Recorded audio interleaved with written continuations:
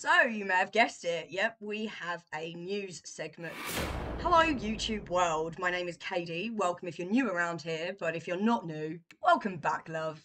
So, I hope you're ready to get angry because every single time I do one of these news type videos, I get myself very annoyed and angry at what I'm reading. So, brace yourself. We have a couple of news articles I just wanted to touch upon. Nothing major that has happened, but they're within the last couple of months, so it's really recent for what's been happening. So for those of you who may be new around here, hi, my name is Katie. I used to screen share the information that I'm going to tell you about with the articles, but YouTube doesn't like that very much. So what I do now is I talk about it with saying certain words like flower instead of the C word, CA word, right? And so please forgive me if you don't understand what I'm saying. So I'm trying to, help you right now. But all of the articles that I do talk about will hopefully be linked in the description as long as I'm okay to do so with that as well. Right, so getting into it, the first one comes from The Guardian, and this is from Sunday, the 11th of February this year, 2024. And the title is Wonder Drug, is the UK ready for the green rush of medicinal flower? And there's a picture of a man in a little hazmat suit with a hairnet and everything tending to some crop, which doesn't look great. If I'm going to be honest, you'll have to check the article out after this and let me know, what do you think? I don't know. There's like lots of yellow and doesn't look like it's healthy. Just saying. Anyway, this article is talking about how there has been a little bit of a movement, so to speak, within the medical flower whole community and everything, basically, because there has now been 60 countries that have legalized, decriminalized flower. So obviously we were one of these countries that legalized it for medicinal purposes only in November 2018. The article says here, in the US, medicinal flower is a multi-billion-dollar industry. The Guardian go behind scenes at one of Britain's top secret growing facilities and meet with the experts who believe it's high time that its potential was harnessed in the UK too. So it goes on to say, you might not have noticed, but Britain is in the midst of a flower revolution. This one plant, its proponents say that it has the potential to reshape modern medicine. So this is stuff we already know, right? We already know this as patients and horticulturalists who have used this medicine for many, many years. We already know this, but it's really nice to now start to hear, all these years later, what we've been fucking saying is actually looked into by scientists and doctors. I digress. It's happening quickly and quietly, with scientists and doctors ushering in a new era of high-tech flower power. Now, I didn't put flower power, they did.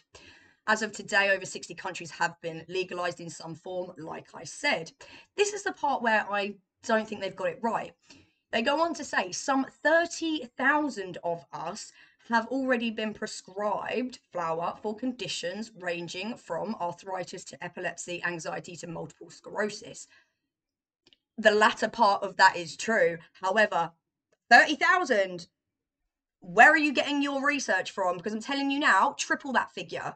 All right, triple that. It's over 100,000 patients, and this is privately, right? This is over 100,000 people just like yourself that are listening to me right now that are paying privately for this medicine. So I don't know where the fuck they got 30,000 from, but they need to up that. They go on to mention Curaleaf Clinic, which I won't talk about, but I did want to touch upon this here. So it goes down, and we're going to talk about the facility now that the Guardian went into. Only going to talk about it a small part, but I thought this was interesting. So obviously they went into this new facility that's highly, highly top secret. And it says that there are more than 200 CCTV cameras across Celadon, which is what the place is called, Celadon. Celadon's 100,000 square foot state-of-the-art flower growing facility. Sky-high fencing, airlock doors, and number plate recognition. Get this. To visit, An NDA must be signed to ensure that no details emerge of its top secret location. Hey, yo, what? Y'all be signing an NDA to go into here, like, this is serious, right? But it says its vast buildings have no exterior signage or branding, ensuring anonymity. This is the part that made me chuckle, though. The only slight giveaway the company's co-founder Paul Allen accepts is the stench of it wafting out across an otherwise unassuming grey industrial estate. A high-tech filtration system is due to be installed imminently. Oh, mate, I cracked up when I heard that, like the waft. I was like, if I lived in that town, wherever you are, you could waft it over my way, no problem at all. If I was one of your patients and it smelt great, that is just fine by me. The article is quite an in-depth, lengthy one. It goes on to speak about Hannah Deacon and her child Alfie, which arguably was the first case to kind of bring this to the attention of everybody. I believe, don't quote me, but I believe this was the case where she had to go over to Amsterdam to go and get the medicine and bring it back. And there was a whole debacle, obviously, about her bringing it into a country that it obviously wasn't legalized. So I think that she was the lady that kind of pioneered this, and she still is a huge advocate for it. Her name does get mentioned in another article later. So, like I said, I will link to the whole article if you would like to go through it. It is quite a lengthy read, but if you're bored and you want to read something that you don't know too much about, then go ahead. Right, so the second article is dated the 8th of April 2024, so not too long ago, and this one is Germany decriminalizes why the UK should consider doing the same. So it's interesting that when I was doing my research on this, the two top articles that came up were talking about this and basically that the UK should be doing more about this, which is really interesting because in contrast to the last news video that we did, we had a patient be arrested. You know, it's not all gravy. Obviously, there are some things in here that do get me quite annoyed, and it probably will get you annoyed too when we get there. But I just want to make it clear that it looks as though there is some small wave of talk, like something is happening. There is definitely something more that is happening this year, it seems, than any other kind of year, or maybe it's led up to this, I don't know. But yeah, anyway, talking about this article, this is basically going over the German law and how they have decriminalized it, basically. And it says, on the other hand, the UK, unlike other Western countries, including Malta and Canada, we have only opened up for medicinal purposes. However, this is the part of the article that I thought was interesting that I wanted to share with you guys. And it's basically this section here. If you go down, it says flower and mental health. And the article goes on to say there is an extensive research exploring the relationship between cannabis. Oh, don't know if I'm good. I've only said that once. Hopefully it's allowed. If I've muted it, you know why, right? And mental health problems such as psychosis. However, no causal link has been established because to run such studies would be unethical, right? Which we can all agree with that, right?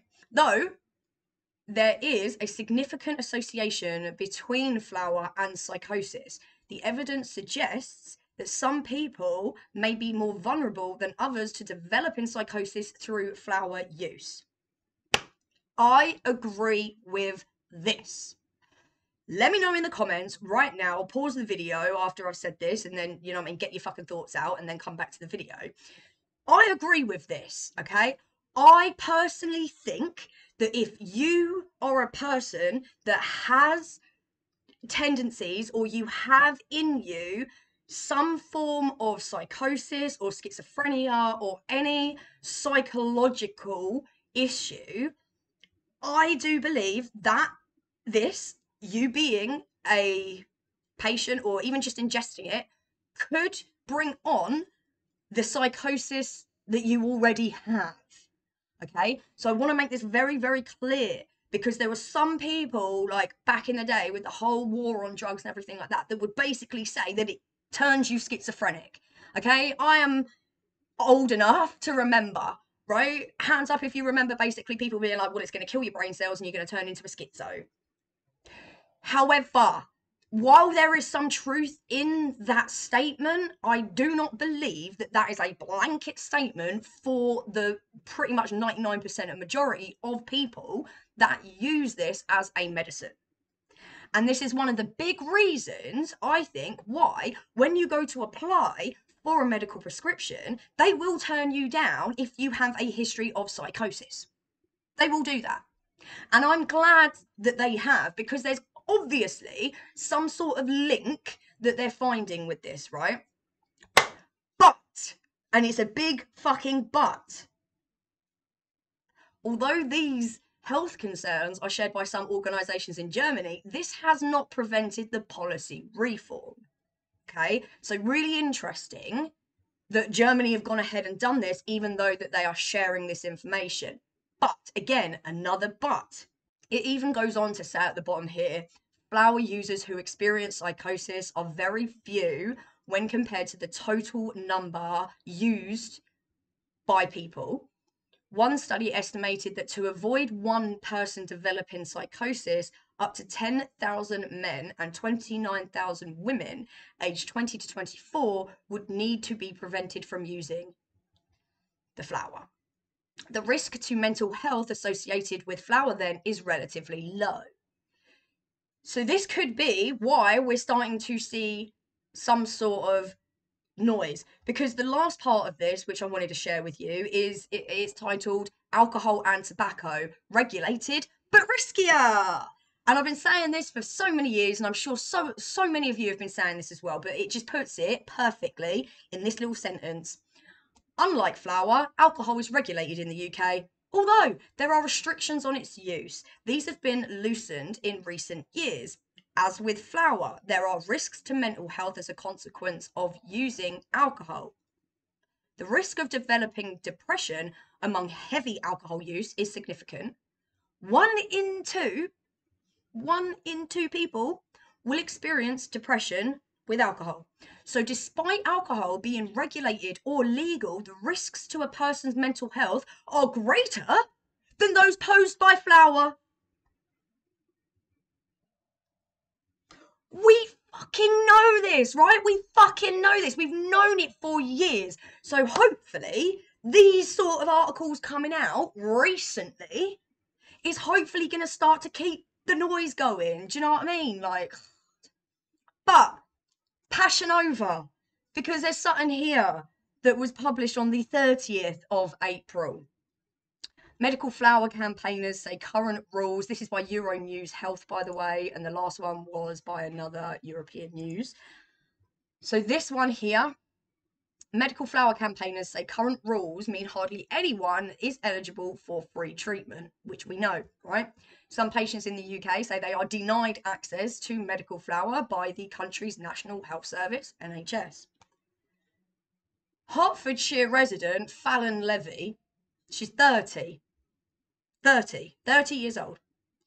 She can now sit at a table and hold a pen thanks to flower-based medicines that she takes to treat a rare form of epilepsy. Now, this is where it gets me angry, because I'm a very empathetic person, right? So when I sat there and read that this person who's 5 years younger than me can now sit at a table and hold a fucking pen without having extreme seizures or it hurting her to be in debilitating pain to hold a fucking pen, right? Do you think these people at the top that are doing all of the pulling the strings and everything like that, do you think they have any problem sitting down and holding a pen? They don't, do they? No. So how could they possibly put themselves in this person's shoes? They are so far fucking detached from reality of what people go through because they themselves don't go through it, because life's fucking perfect for you, right? You may be rich and you may have power, but I hope you got your health. I hope you got enough money to pay for your health. Because let's be honest, right? Let's say that one of the top government officials, one of their wives or children, or God forbid, you know, anything in their family, got some sort of disease or condition where they were able to treat with medical flower, do you think they're going to pay privately? Or do you think they're going to get it on the NHS? I think I know what the answer is. And unfortunately, because they are so healthy, they're so powerful, they're so rich, they have no fucking empathy, they cannot put themselves in the shoes of this 30-year-old lady who can't even hold a pen without it being Let's just say that I believe in karma, and I do hope that life isn't just all that pretty for these people who can't get down on their empathy ladder. Sociopaths. They have no feeling. They cannot put themselves in these people's shoes. So this really fucks me off. This poor person, right, used to have up to 200 seizures a month. Up to 200 seizures a month. But she can go out now and she can live life and she can go for a meal. She can go to the cinema and she can go bowling and she can go dancing. But it comes at a price, doesn't it? Yep, and it comes at a hefty 2,000 a month. And we all know exactly that's how much it costs, because how much are the oils? How much are the vapes? More than the flour. And these people that have the seizures have to have the vapes and the oils and things like that, right? So, of course, it's costing a stupid amount of money. They've had to sell their fucking house. After 6 years, she's had to sell her home to find the funds. Again, so far attached, they have no idea what that's like, do they? No fucking clue. So there are so many people that are struggling to pay for their medicine. Where the fuck is the UK? What are we doing to help these people? Nothing. Absolutely nothing. Nope. Nope. But I'm going to end on a positive note, because this is the last thing that I would like to share with you. And I was very kindly invited by my clinic, which is Alternaleaf, up to London to film for some Instagram and YouTube and basically social media exposure about medical and how it treats people. So we all know there's still a lot of people out there that are on the and ahs and not sure. These are incredibly cinematic, very well edited portions of an interview that each one of us went up to London to do. So, Alternaleaf UK, you can see here, this is me, obviously. The angle is so unflattering, but, you know, it doesn't matter about that. It doesn't matter what I look like. It's about the content and context of the journey and the story. Although there is some people over on Reddit that aren't happy with the way I look and don't think that I'd be a great advocate, just purely based on my looks. But it's okay. It's okay. I'm not trying to go out there and speak to doctors and scientists, so calm down, honey, calm down. But these are, they're great stories, really, really powerful. Sarah, I actually met when I went up to London. She was leaving just as I was sort of going. So she's got a really, really powerful story. And I have listened to all of them, even though it doesn't show that I have. But I just wanted to say thank you again, really, for the opportunity to come and do this. And hopefully, if you have anybody like who is on the fence about this or doesn't know about it, and you know that they could actually benefit from something like medical flower, send them these videos, send them to Alternaleaf, you know, go ahead and subscribe. I've subscribed, you know, watch my story here, watch the others, and above all else, yeah, share it. If you find that one of these stories might actually help somebody in your older generation, because Sarah's journey, I personally was like, oh my God, if I weren't a patient, I'd have been sold, mate. Like, I'm not even joking, Sarah. I don't think she watches my videos, but she did a blinding job, because I was like, oh my God, if I wasn't already a patient and I was going through pain, I would definitely try what she said to try. So yeah, I just wanted to show my respect and shout out all these people, Sarah, Jardine and Lawrence and Steve, who went up to do the same thing that I did. And that's about it. I didn't want this video to get too long, but hey, it's a news video and I felt that it's an important one to share. So if you have enjoyed this and you've got value out of it, please feel free to like the video, send it out to YouTube. And if you like this sort of content, obviously I will do it again in the future. Much appreciated. I have some new members as well. So thank you, thank you, thank you. You are on the end of the video. And above all else, hit subscribe if you haven't already. Why have you got to the end of this video and you haven't subscribed already? Like, come on, you must enjoy it, right? I love you guys. Take care of yourselves, take care of each other, and I will see you next week.